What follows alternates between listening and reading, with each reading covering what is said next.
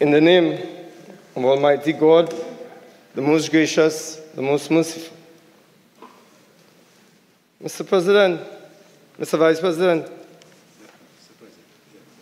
I would like to go straight into it as there's so much to deal with. But I'd like to thank the PNM for allowing the Minister of Health to come and give us that comedic relief that I think after 3 days we very much needed in the chamber. Yes. I will completely discount his presentation, which was personal, and in a time of so much suffering among the people of Trinidad and Tobago. I think we have more pressing issues that I will henceforth address. You know, it's indicative of this government to talk about people doubling down on propaganda, and therefore it turns into what we perceive as mendacity. This government was in power for 30 uninterrupted years, unprecedented wealth, and achieved virtually nothing for the people of Trinidad and Tobago except skeletal healthcare systems, educational systems, and eventually closed down our most prized asset, Petrotrin. And not only doing that, I refer to the comment, and I know the Honorable Senator meant it in the most nostalgic of ways. When the Senator said, Trinidad is nice, Trinidad is a paradise. She was referring to what is an ideal.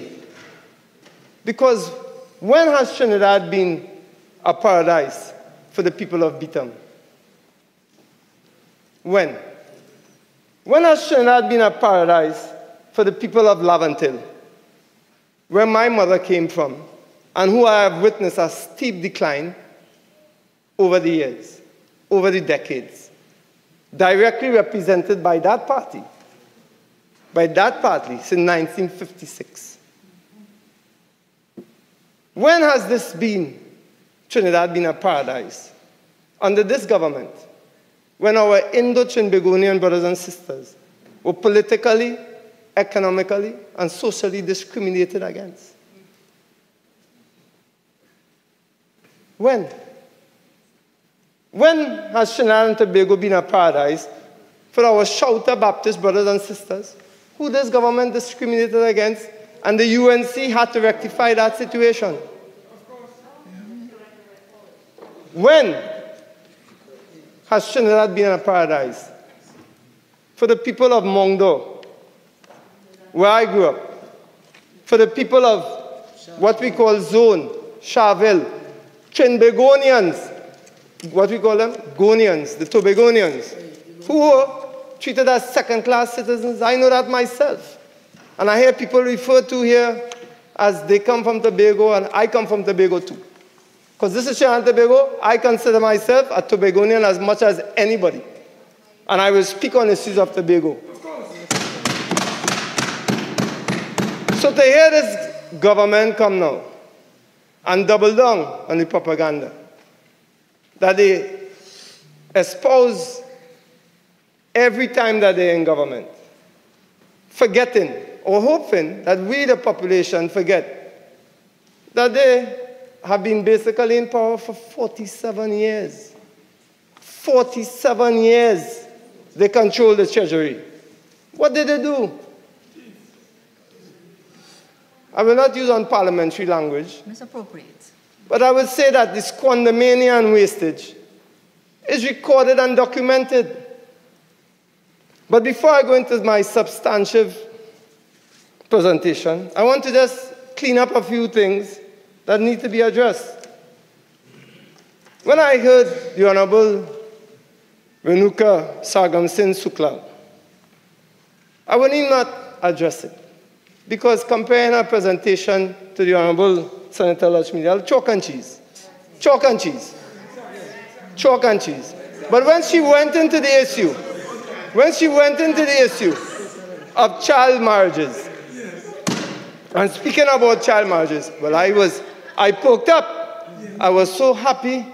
I thought then eventually she will transition into the child abuse. Oh, nah, they don't talk about that. The child abuse that has been rampant, documented by the SABGA report, which implicated directly PNM operatives who are criminally functional, in case they want to know the difference between the two words. Leading to what? Direct evidence of their operatives being involved in the brutal murder, rape and murder of Akil Chambers. The murder of Simeon Daniel, Antonio Francois, which spawned what we now call the Justice Judith Jones report. I was a witness to that report. And that report came about when I was mandated by our honorable political leader, Kamala Prasad Bisesa, and our deputy political leader, Jolene John. Based on what I found out, that Justice Judith Jones report came about. Do you know that they sit down here talking about child marriages, when that report has been laid on the Prime Minister's desk and nothing has been done to address the issues indicated in that report? Abuse continues at the homes that basically that have not attended to children remain being paid, getting money. Who getting that money? The Children's Authority. Now I have issued, if you see something that is visionless about foster care and people will be paid if they take care of children, we'll expect lines like we saw in C3. Because people will be looking for money. And we don't know what will happen. So I advise this government, before they look at the speck in someone else's eyes, to look at the big boulder in their own. Because that issue of child abuse was not only perpetrated by some PNM operatives, but until now it continues. Senator Renuka Sargamsin Sukal disputed whether this was the worst office of the mismanaged office of the Attorney General. What can I say? If the head of that Attorney General office is an internationally acclaimed perpetrator of mendacity, thrown out of our court. Mr. Vice President, standing order. There's a fact. Mr. Vice President, I'm moving up a point of order. I want to hear. And it was brought up. On the other side, there's a standing order being raised. Please allow the process to happen, please. And members of the government bench, it's just one at a time. Mr. Vice President, standing order 46-6.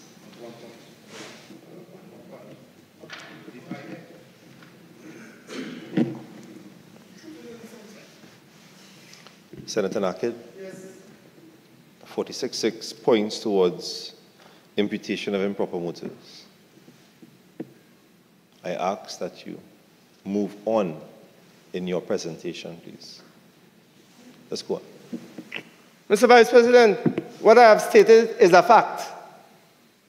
Our Attorney General at present was thrown out of a Miami court for what could be considered mendacious activity. That's a fact. I'm not making that up.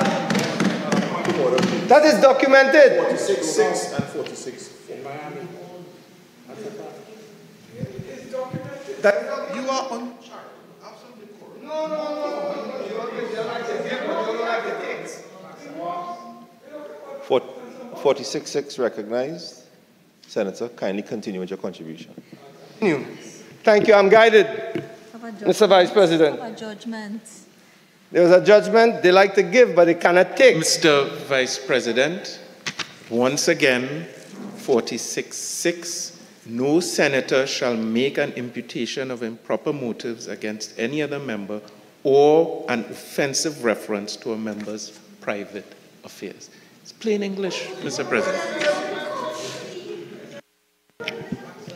Both sides. Senator Mark? Yes, sir. I have recognized the standing order, and I ask that you move on. What you have not done is moved on. You have made your statement.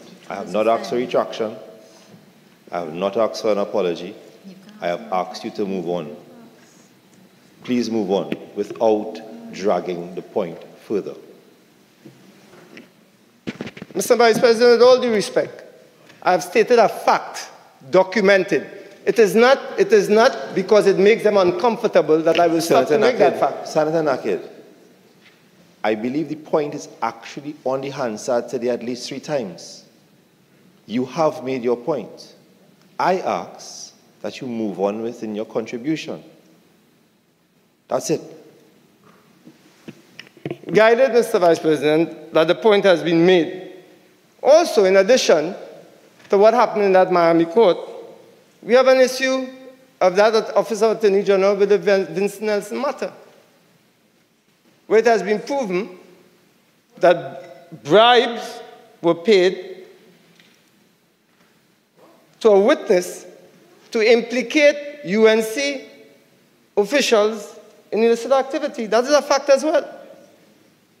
So I think when Senator Sargam Singh Suklal seeks or sought to defend the Office of Attorney General, she did herself no favors, nor did she do the Office of the Attorney General no favors.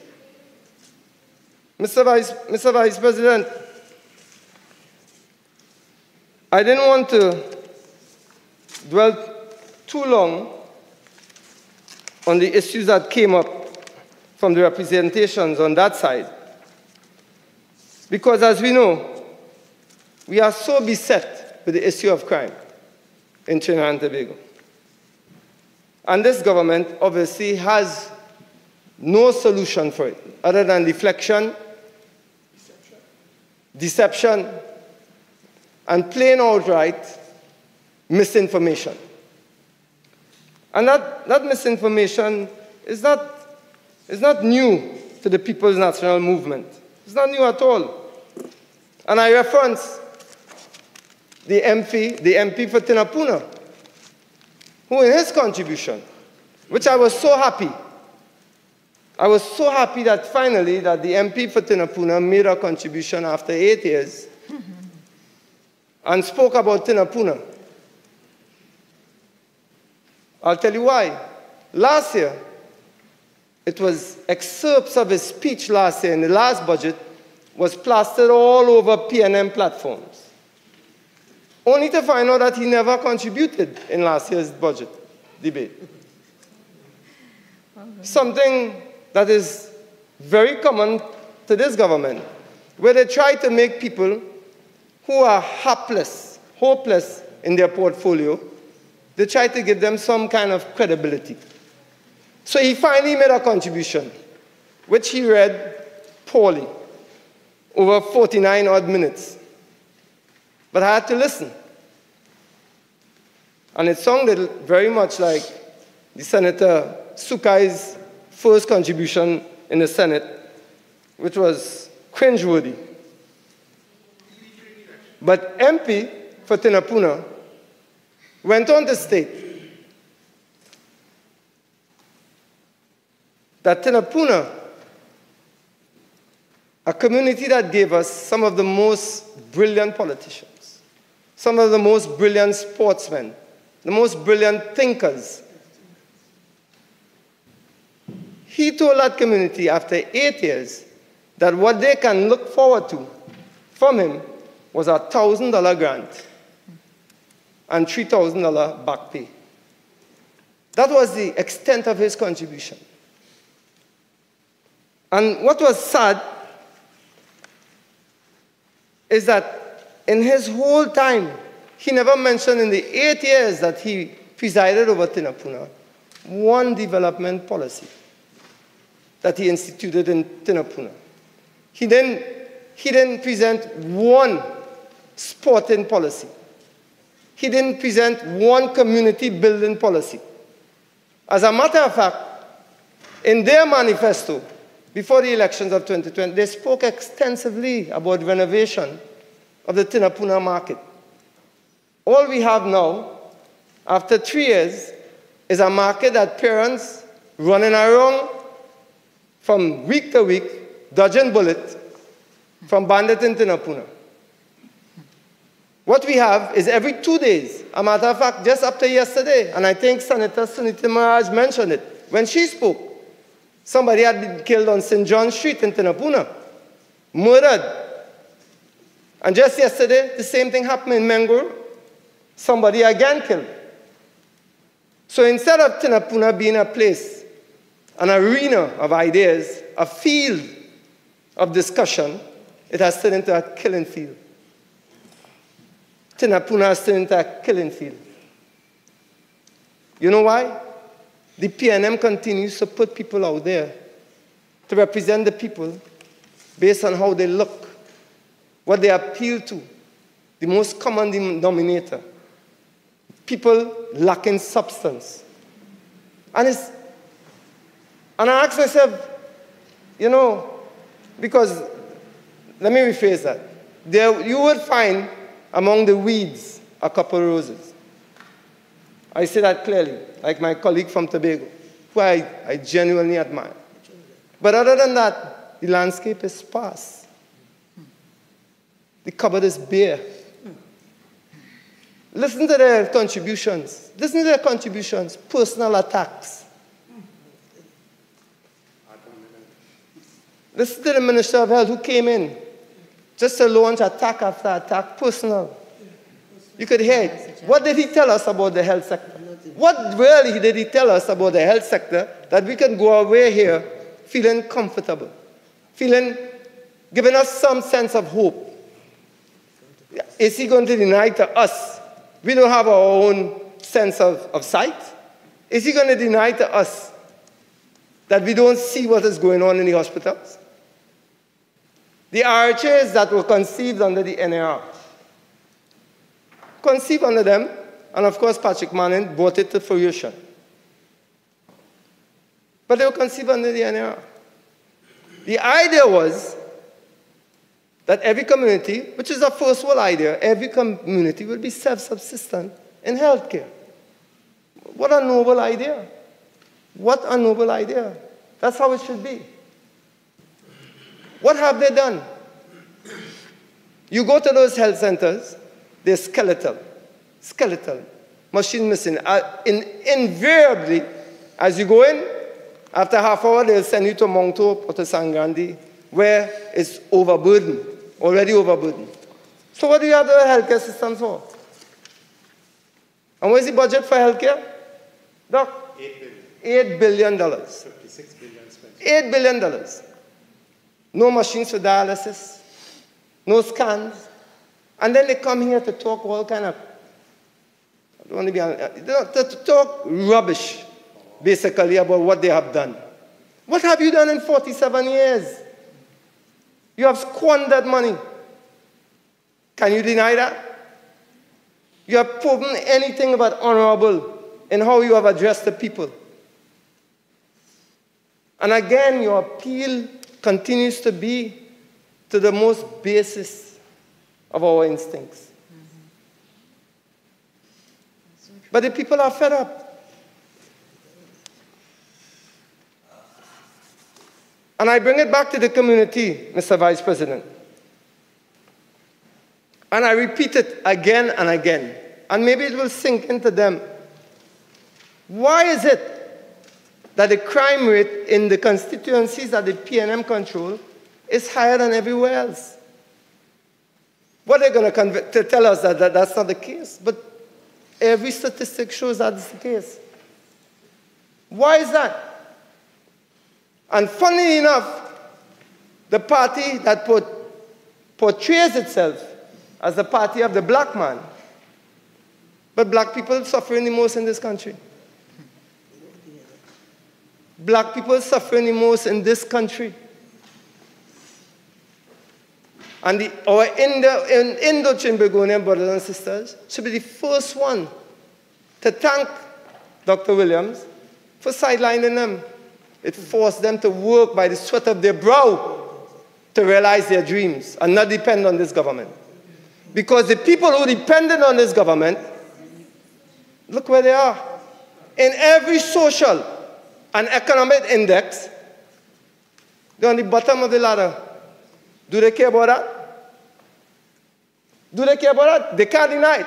They cannot deny it. It's fact. But they could sit down here and smoke and laugh and pound the desk with venom because they're making our money. They're doing well.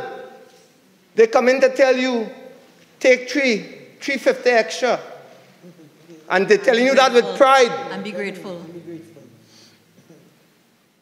Because for them, that might be every 5 minutes of work. And by the way, none of them distinguishable. Take them out of politics. They're unemployable. I say that confidently. Not one. I know I made my name before I came into politics. David Nakhid was David Nakhid by his mother's and father's insistence on education. How many of them? As a matter of fact, coming into politics has ruined some of their reputations. They didn't have one. So for me to hear, Mr. Vice President, the party, that every time we hear them speak, they don't speak about the thing that matters. They speak about the UNC. They'll speak about, and hear what, not only that, they will come as Senator, another one who, I must say, I like him. I don't talk with him. I ain't talk with none of them. I don't care about none of them. But I must say, I like them. But he come yesterday, totally unprepared, and talk about revisionist history. Who's more revisionist than this group here? This present Rowley-led group. Who more revisionist? Sorry, the Prime Minister. Continue. Who's more revisionist than them? As a matter of fact, yesterday in 20 minutes, they revised the whole history of the OAS. In 20 minutes. Dr. Carson Charles came with a document stating in December 2015, correct? December 2015. In 15 minutes, they hustle up a paper, very big, give it to somebody who could barely read, and talk about April 2015. Come on. That's the politics they're involved in. Yeah. People suffering. Yeah. People getting shot in the bed. Mm-hmm. People can't go to the police station and make a report. By the time they reach home, they're getting killed. Black people until now. Let me tell you a story. My grandfather, David Benjamin Harris, I was named after him, came up in a, let's say, a middle-class home. But he married Imelda Charles. That's rural Charles from Despers. That is his aunt. That's my grandma. Married her, took her out of Laventille. And one of the first, this is documented, one of the first, what we call Kukabong black people to start a business. That is turn of the century. Started that business. Was getting real pressure, so he made an association. He was a bit of an activist. She took an association of black businessmen, put their money together, and they began their businesses. But of course, with expansion, reached a point in time, they could go no further. They needed help from the banks. Republic Bank gave them no money. The French Creole merchants blocked them, bankrupted all of them.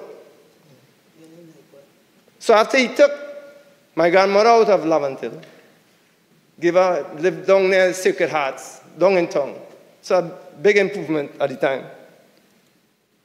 He was bankrupted, died heartbroken, fighting against the system. Has anything changed for black people in that regard? Can a man from Laventille go and get financial access like other people in Trinidad? Would they address that? They destroyed small and medium enterprises in the last 8 years. Naikwan could go. But Naikwan could get millions of dollars. And when the Prime Minister is asked to address that, he's given us talk about Magadog and Magadog. You are responsible. All that money that you give to favored communities, to elevate favored communities. But the major stakeholders, the African and the Indian stakeholders of Trinidad and Tobago, still fighting to survive in 2023. And then you all come here and talk like you all have some kind of authority or moral authority on the UNC. You all must be mad. The UNC is the party of the poor.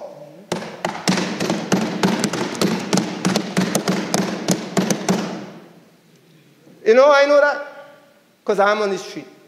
You all don't go on the street, the party of the poor. The UNC is the party of the poor. And I say that without fear of contradiction. And if they are the party of the poor, again I say, why are all the people in their constituencies mostly in and above the poverty line? I just had something sent to me that almost 30% of black youth in Trinidad in and around the poverty line. Just sent to me. In Tinapuna, for sure, youth unemployment almost close to 50%. And then you want to ask, why is it easier for a black youth to find a gun than it is to find a job under this government? Instead of crying shame on yourselves, you're all content to sit there and come in Parliament and laugh and feel like it's some joke. We trade insults, you trade insults. I'm not interested in that with none of you. I thought you all would come at least with something to educate and uplift the population and put some meat on that bony thing that you all call a budget. But none of you all did that. You're all just content to insult.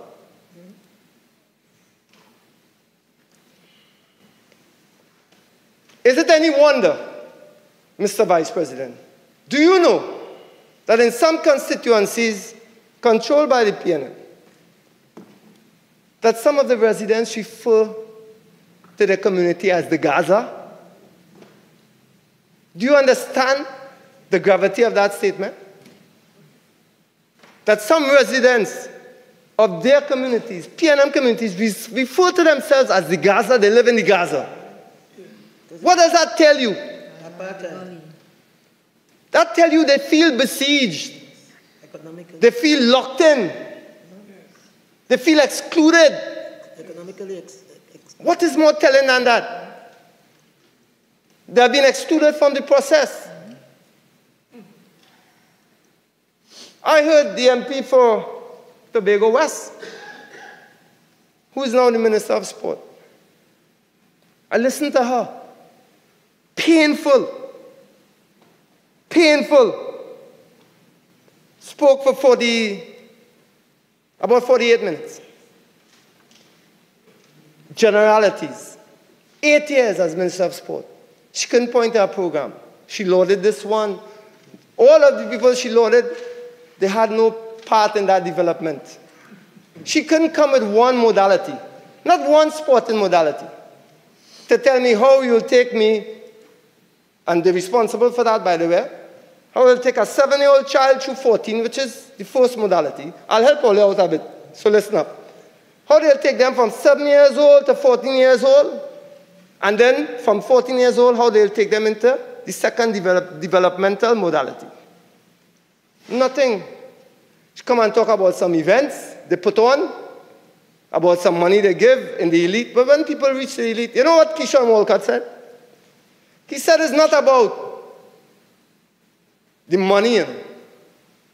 He said when he's training, he wants to be sure that if something happens to him and he gets injured, he has a certain infrastructure he can depend on.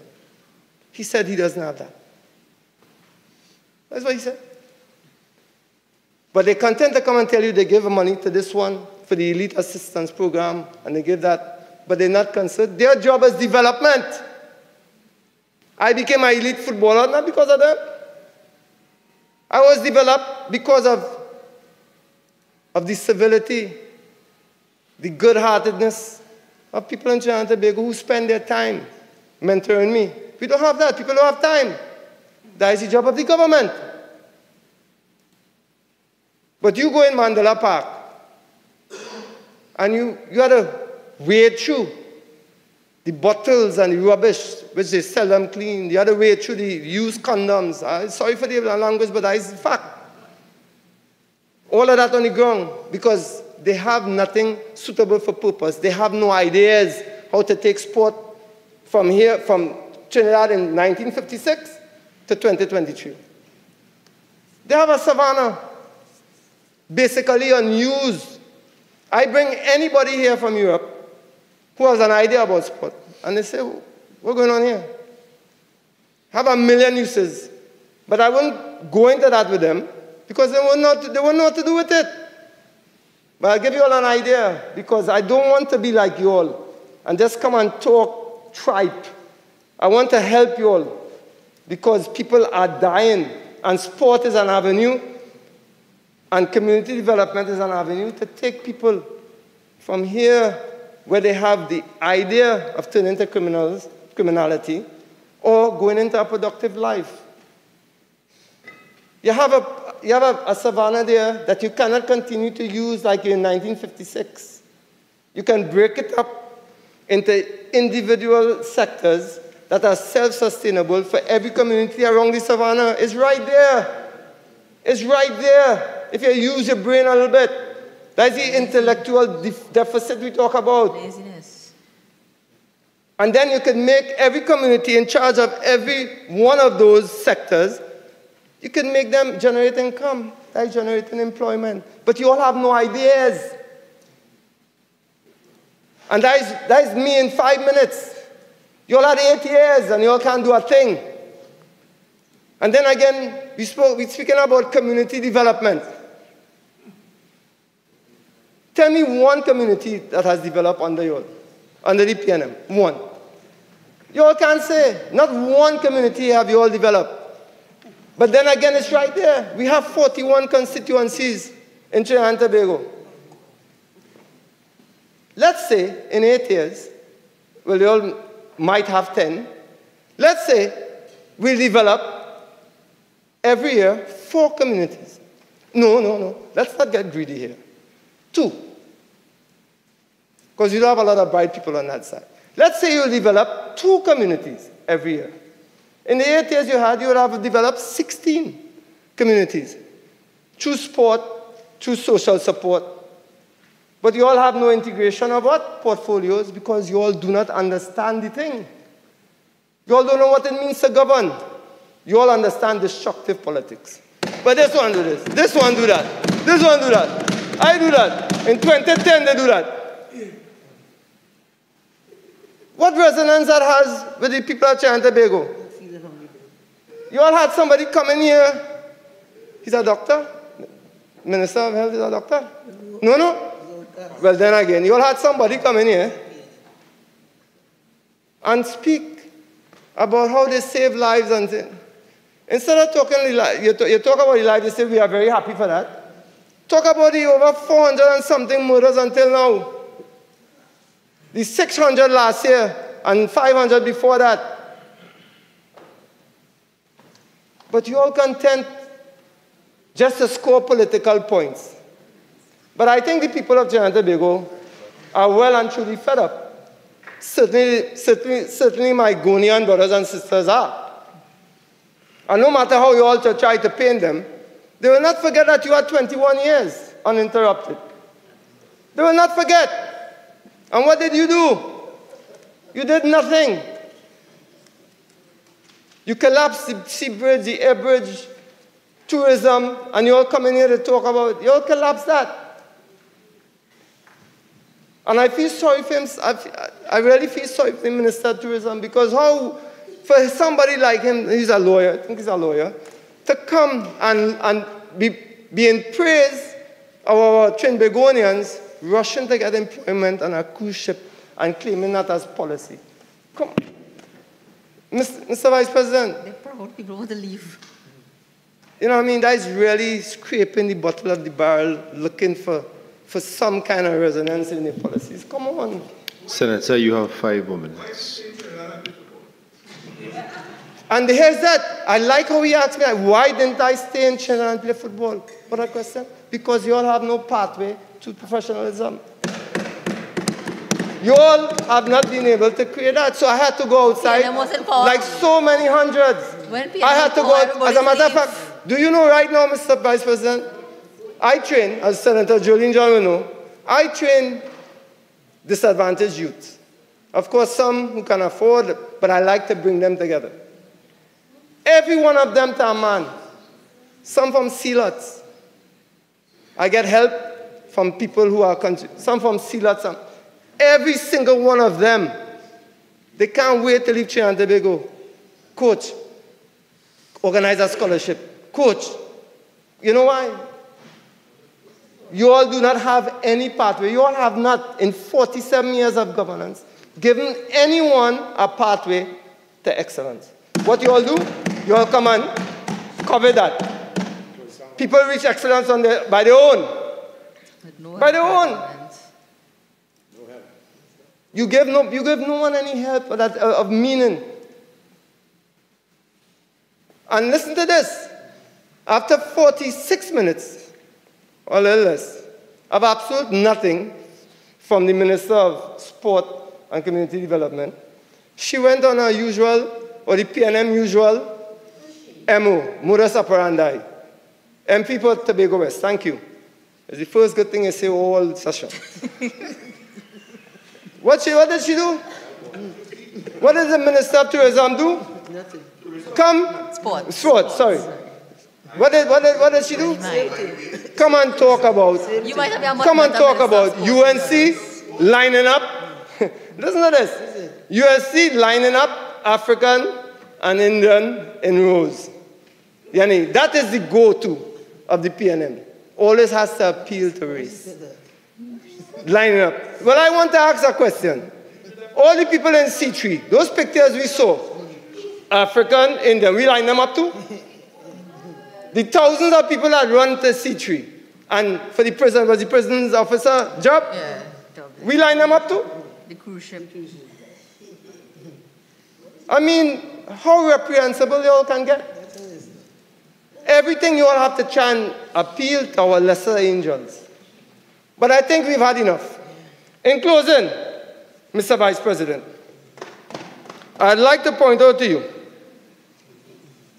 that what this budget basically represented was what we call, you know, the old people. I say my grandmother and they talk about going in town and do some window shopping.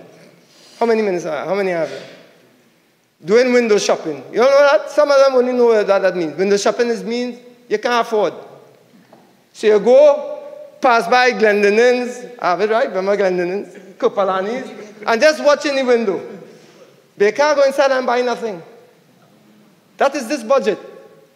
All the goodies inside, and who can go in the store is only who the PNM lets in. Their friends and financiers. But no goodies inside for the poor and working class people of Trinidad and Tobago.